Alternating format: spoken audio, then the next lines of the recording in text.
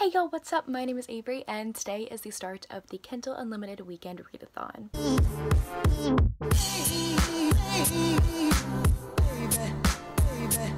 If you did not know, me and 9 other booktube ladies are hosting a readathon from the 27th of December to the 29th of December, trying to read as many Kindle Unlimited books as we possibly can in those 3 days. I'm super duper excited. It is midnight right now, the start of the 27th. I just filmed a video and I am currently editing it, so I'm not going to start reading just yet. I actually go out of town in a couple of hours. I don't know if I'm going to get a lot of reading done before I go to sleep. I probably should already be asleep right now, but I really want to edit this video so that I have a video to post when I'm out of town. I think while I pack before I go to sleep, I'm going to be listening to Full Tilt by Emma Scott. This was not on my TBR video for the readathon. I found other recommendations, so I really want to read these too. I don't know anything about this book except that it has to deal with either a chronic illness or a disease of some sort. I've been really meaning to get into more books that deal with chronic illnesses or diseases since I have a chronic illness and a disease. I've been wanting to get more into those and maybe put together my own recommendations video involving that. So this is the first step. I'm really excited for this. I've been hearing great things about this book. I believe it is either a 9 or 10 hour audiobook, which I read books on 2 times speed so I can get done pretty fast. I'm actually going to be the person driving the car later today in a couple of hours, so I will have my headphones in and we'll be listening to this book when I drive. Savannah wanted to say hello.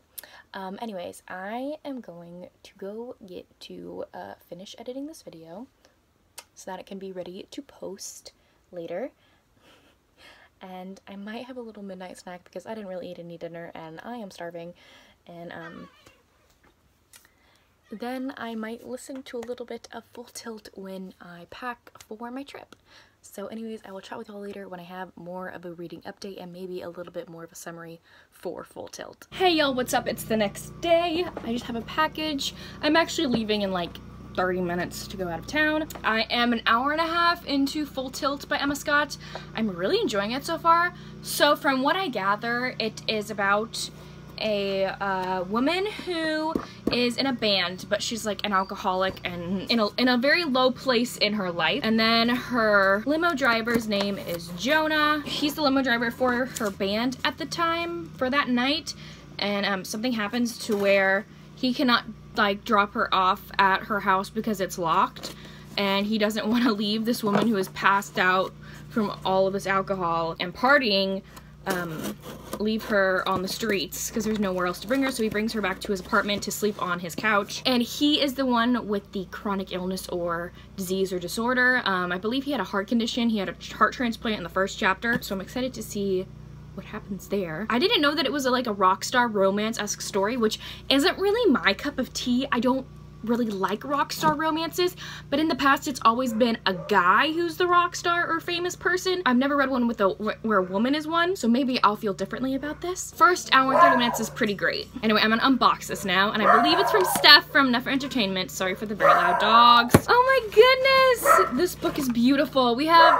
Romanoff by Nadine Brandis. And thank you so much, Steph. This is gorgeous. She said that she loved this book. She hopes that I do too. Aw, Merry Christmas and a Happy New Year, Steph. Thank you so much for this. I absolutely love Steph so much.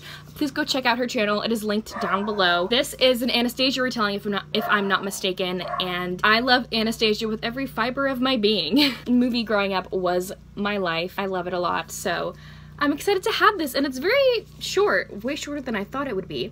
But I'm really excited. Anastasia retelling. I'm very happy. Thank you so much, Steph, for sending this my way. I have to clean my room a little bit before I head out. I'm waiting on my sister. I'm all packed, ready to go. I'm waiting on my sister to be packed and ready to go. We're leaving in like 30 minutes, so maybe I can get a little bit of Penny's Protector in, because that's definitely the highest priority book on the list that I want to read, because I'm so excited for being caught up in the Ice Home, Ice Planet Barbarian series. But anyways, I will chat with y'all later and have more of an update. Hi there, everyone. It's many hours later.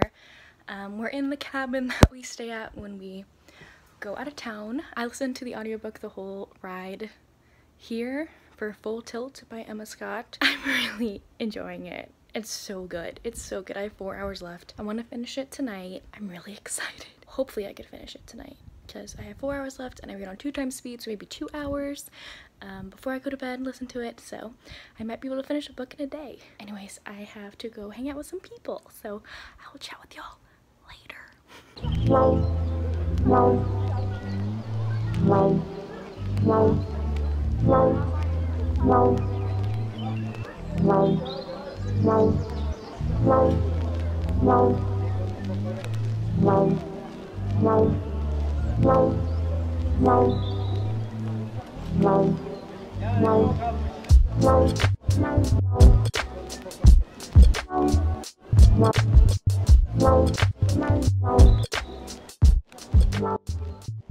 Hey y'all, it is the next day for the readathon. It is Saturday. I completed a book last night. I completed Full Tilt by Emma Scott and I loved it. I was sitting over here at 1 o'clock in the morning working on my bullet journal, crying with headphones in with like my family on the other side of this fireplace, crying.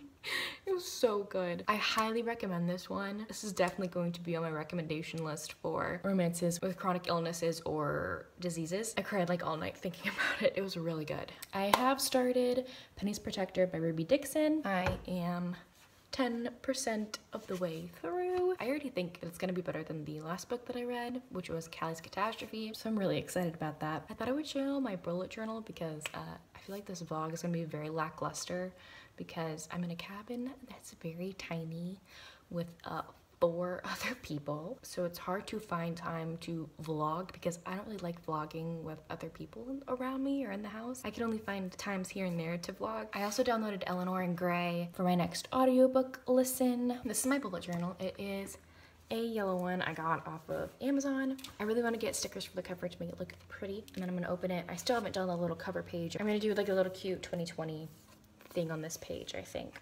And then this is my to read shelf, to be read. It's basically my bookcase of all the books I haven't read yet, and it's gonna probably be filled in more as the year goes on because I'm gonna fill it in as I haul books. And whenever I finish a book, I'm going to highlight, color in the book. I haven't filled this one in yet, but these are going to be my 2020 releases calendar. I kind of corresponded the months with a certain color. That's going to be like a constant thing throughout the bullet journal. Then I have a subscriber tracker list. If you see here more, the months are color coordinated. I have each month with the, I'm going to put the number of subscribers that I have at the end of that month, just to keep track. Something fun to look back on. And then I have this gem. This is probably the one I'm most proud of, this page. It has literally like nothing on it. This is my Goodreads challenge for 2020. I plan to read hopefully 100 books. And so what I did was, this goes in increments of 5. So each petal is 5.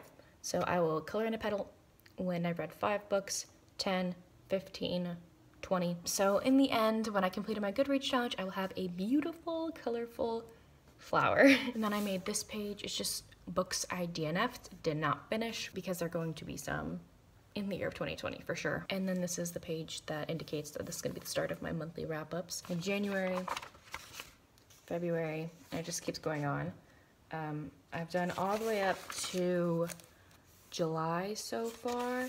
I'm really enjoying this. I love to be crafty and color, so this is perfect for me. And then I'm going to do hauls. I'll figure out what I do next going forward. I'm really excited. This is gonna be my first bullet journal that I think I'm actually going to stick to, because I tried to do a bullet journal last year, but it was halfway through the year and I felt weird doing it because I didn't start out the year doing it. So I'm excited to start out doing this. But anyways, I will chat with y'all later. I'm gonna go read some of Penny's Protector on my iPad.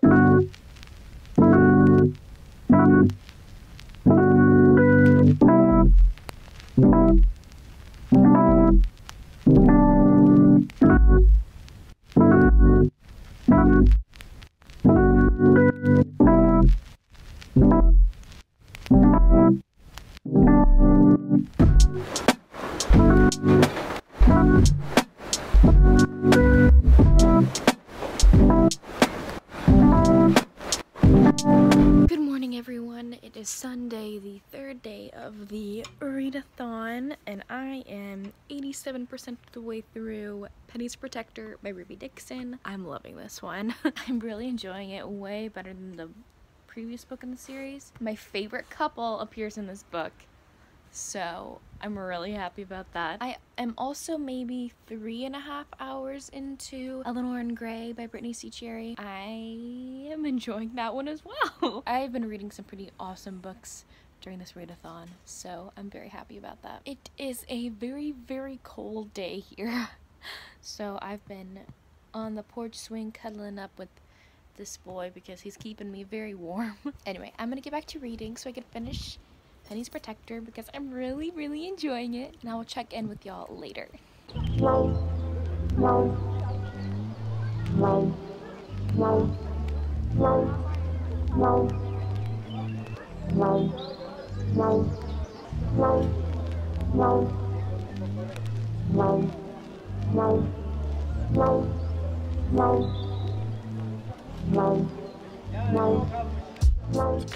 Hi y'all, it's a couple hours later. I finished Penny's Protector by Ruby Dixon. I really enjoyed it, giving it 4 stars. One of my favorites in the series for sure.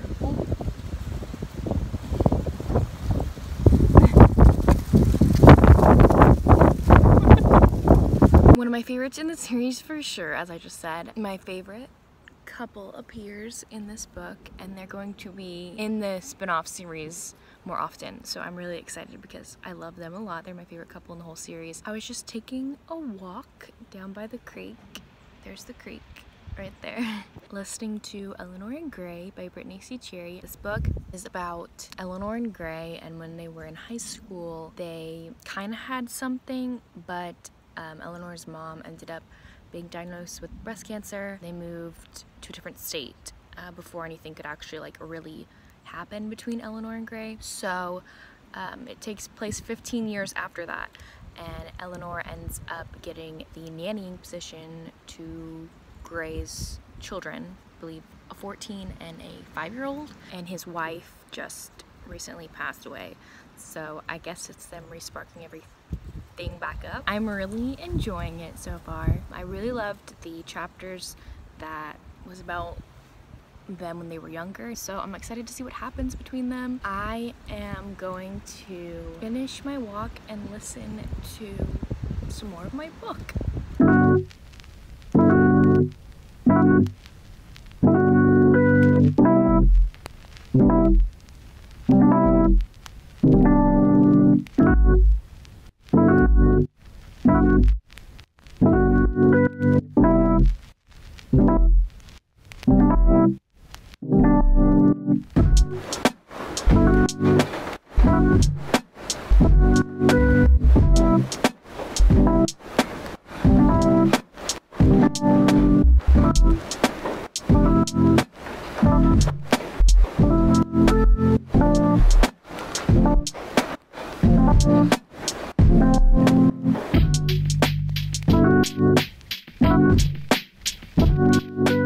Hello there everyone. It's actually the end of the readathon.